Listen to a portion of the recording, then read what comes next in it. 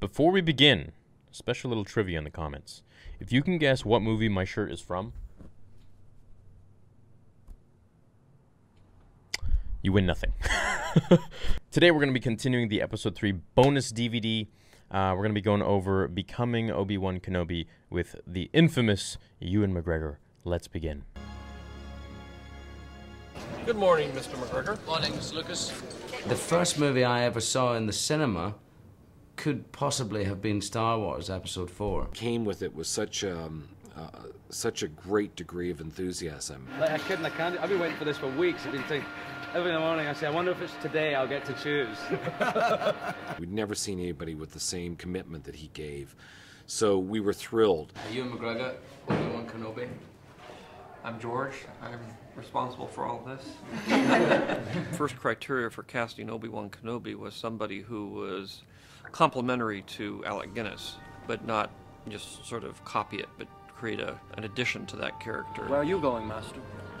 For a drink? Because he is younger, he's in a completely different place, and he's a very active Jedi, so I needed somebody very physical, somebody who was a fantastic actor. No. And who could pick up the mannerisms and the essence of the Alec Guinness performance. So this was like a dream come true to him, to see the final, circle of his early life come to grips with playing this great part. It's great, isn't it? God, I used to fantasize about things like this as a kid. Here I am, huh? In the original 3, Alec Guinness was only in the first half of the first movie. He cropped up now and again as a shadowy blue guy, but we only saw him for half the film, and yet he created this iconic figure that I've grown up knowing. You must do what you feel is right, of course. And now to have Ewan McGregor just doing the nuances of Alec as a young man, the charm and the wit and the eye and just the gentility of the guy and the strength. You will be a Jedi, I promise.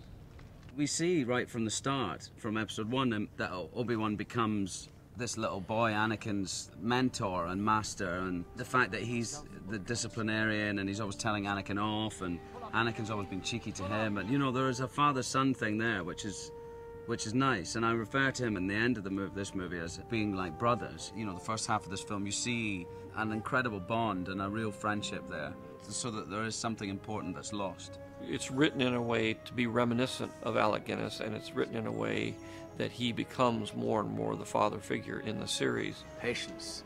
Use the Force. Think. So as it goes on, the third film, he's much more like Alec Guinness than he is in the first film. I always watch a lot of Alec Guinness before I start. I have done each time, but this time I got them to make up a looped reel of all his scenes. But in this case, it's quite handy, because I'm that bit closer to him now, than I was in episode 1. This is my last shot at making it match up, making it Alec Guinness. Let go your conscious self and act on instinct. It's been more important this time than the others to get an Alec Guinness feel and look. But this time we had to kind of match it more physically as well. So I have done Photoshop composite where I try to take Ewan and turn him into Alec. They have almost identical eyes. They have the same grooves here. The mouths are in exactly the right place. They say this triangle is the most important thing and it defines your character. And on the two people, their characters, it's there, that triangle is exactly the same. So I think my hair's quite like Alec Guinness's, and it's no longer a mullet, which I sported beautifully in episode 2. Which I've now passed on to Hayden. He now carries the mullet flame, through episode 3. Is he wearing a big Jedi mullet? Yep. Top man. But the continuity in Alec Guinness's look is absolutely all over the place. That looks like someone else pretending to be Alec Guinness. Yeah. It looks like the whole hairpiece is just swiveled.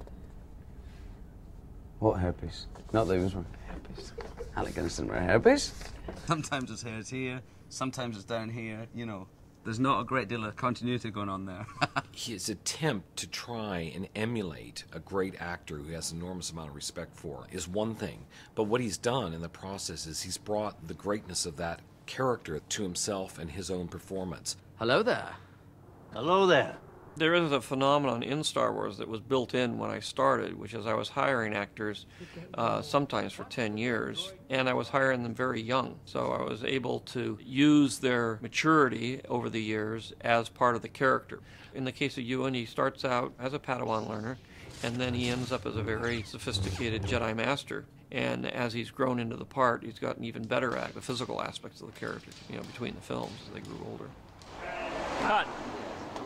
Oh, that was good. One of the greatest pleasures I get is seeing that somebody can do something, even if they don't think they can do it themselves. But I think through doing this, he's become way more physical and way more capable than he ever was. And that's one of the main reasons why I do it. It's seeing somebody reach their maximum potential and then go on from that. That was good. Yeah. That's another. Can't wait till we get to that part.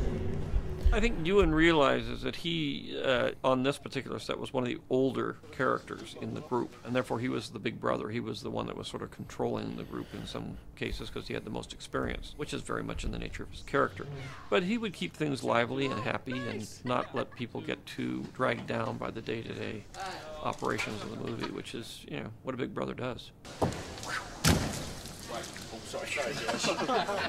What also contributes greatly to the performance is working with other actors. And if you can work with a good receptive actor and a giving actor who's on the other side of the camera, then your performance benefits greatly.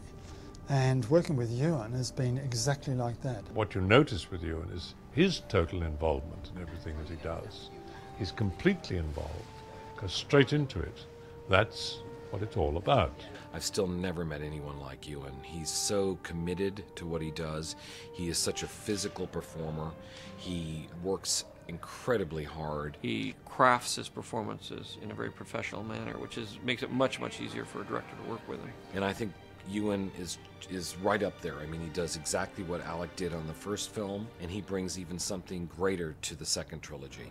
So a couple things before we go on to the next video here. One thing I really like about Ewan McGregor is that he's Scottish and he has this accent. Obviously, it's different than someone from Britain.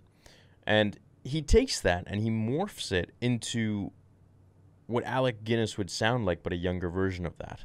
And he did his best to actually have the same cadence, have the same pronunciation of words, and so on and so forth. And so it's not only just his movements and his athleticism when it comes to in Revenge of the Sith and all throughout the prequels, but it's the little details that go into all of this stuff that a lot of casual fans or casual viewers even or first-time viewers won't really notice how much effort has gone into this from the actors. And as I've said this many times before, Hayden Christensen tried to really cater his cadence towards James Earl Jones with the whole, the slow, monotone, "Yes, my master." Said it a million times, but it's true. That's the way it is. And these actors have done a fantastic job at trying to emulate that and really go down to the nitty-gritties of every single detail that a lot of us don't really recognize, don't really notice or, pay respect to. So my hat's off to him. What I really am curious to see is how his portrayal of Obi-Wan Kenobi is going to be now with the Kenobi show, which is going to take place years after Revenge of the Sith. I think it's 5 years, but don't quote me on that. Now, this Obi-Wan Kenobi is going to be a very different Obi-Wan than we have ever seen. This Obi-Wan is going to be, I think, the most depressed and destroyed Obi-Wan that we've ever seen on film, cartoons, comics, whatever. Clone Wars included. This is the Obi-Wan where the toll and depression of Order 66 and what he has done to Anakin and Mustafar and Sidious and the Jedi losing and everyone becoming extinct pretty much is at its peak. And this is where Ewan McGregor's acting is really going to come out, and we're going to see some real stuff here. Because he's now got to show all the PTSD that Obi-Wan is going through during this time. This is not Alec Guinness, Obi-Wan Kenobi, who may or may not have understood the grim details of what Obi-Wan has just gone through, which Ewan McGregor understands fully because he acted that scene, acted all those scenes, he acted in the prequels. He knows the life he left behind, and he knows the life that he now leads, and the life ahead of him. So seeing all that come together, and I really wouldn't be surprised if we see a very, very different Kenobi, one who's not as optimistic, as he always is, as we know Obi-Wan to be. That's something I'm very excited for. And I think it would be interesting if we see someone come in there and help Obi-Wan when he's at his lowest of lows. I'm hoping it could be Qui-Gon's voice, because we know in the book he doesn't materialize to Obi-Wan until later on down the line, near New Hope. And since this takes place only years after Revenge of the Sith, well, hey, I guess we'll see what happens. So, I'm very stoked for that. I hope that it comes out sooner than later. I know, everything going on, they've delayed a lot of stuff, but my hopes are high, and I know that we're going to get it, and I know it's going to be kick-ass, and it's going to be great. As for the rumors regarding it being one series long, I explained that in today's or yesterday's live stream. I think it could be good. I think it could be bad. It could be good in the sense that they're really going to not waste any time on filler stuff, and they're really going to get down to all the minutia and the details of Obi-Wan during this period. The bad part is that, well, of course, I'd like to see more and, go into more details and more seasons and this and that. But I think, the way we look at it is they were going to give us supposedly a trilogy of Obi-Wan Kenobi movie. You can see that with the interview that Ewan McGregor had with Collider. And we're kind of getting that. We're getting a 6-hour, I think it's 6 episodic, kind of like the prequels and the originals, all put together and in one season. So it's like a 6-hour Kenobi movie, which is pretty rad, I think. It's pretty cool. Let me know what you guys think. Let me know where you think the shirt's from. And I'll see you in the next video. We'll go on to the next one after this. So, may the Force be with you. See you guys.